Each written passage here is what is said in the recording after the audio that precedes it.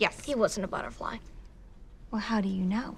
The butterfly brain doesn't contain enough neurons to generate a complex dream. Plus, you referred to him as Chinese philosopher Zhuangzi and not Chinese butterfly Zhuangzi.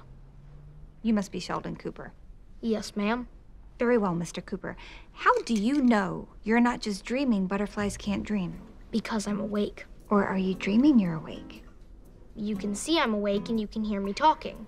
Yeah, I don't know. I saw some pretty trippy stuff at a Grateful Dead concert.